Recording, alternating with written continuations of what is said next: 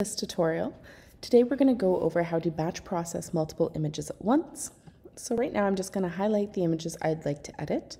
I'm going to double click on them, and because Photoshop is my default editor, it's going to open up into Adobe Camera Raw because these are all raw images. What you'll notice is that all of the images are now displayed across the bottom here. And when you have multiple images with similar lighting conditions, similar sort of context, you're going to be able to edit multiple at the same time, and this is going to save you a lot of time.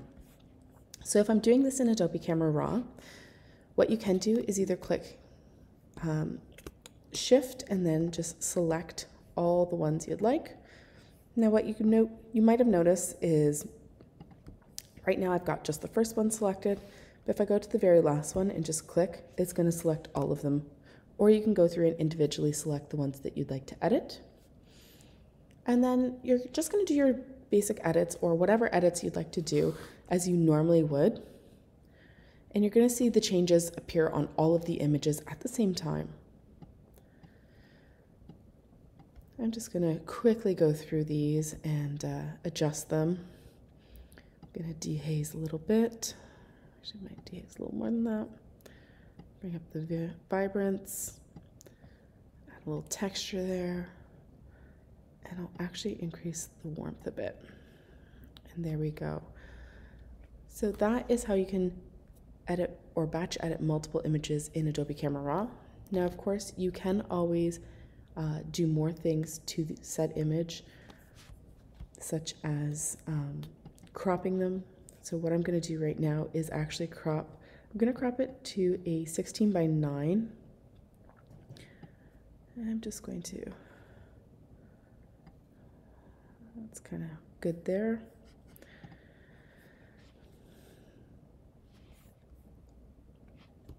I'm going to hit enter to apply that crop, and then I'm going to click down at the bottom where it says Adobe RGB 1998,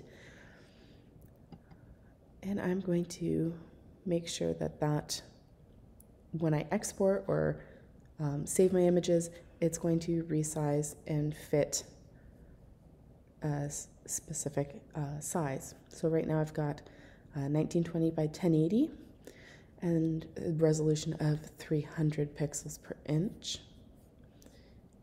Now you can change that. Since this actually isn't going to be printed, I might change that to, let's say, 72 pixels per inch, which is more of a screen resolution.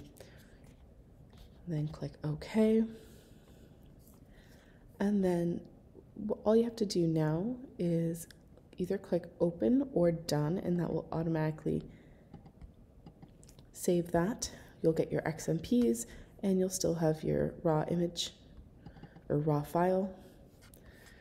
Now if I were to go back in and open up just one of those, again, I just clicked on the image and clicked open, go into image size, and then switch those from inches to pixels. You'll see that it's at the exact size that I outputted it at with resolution and everything. Click OK. And I've got my image cropped and edited the way I wanted. And I could do that with any of the images and they would all be the same. And that's how you batch edit in Adobe Camera Raw.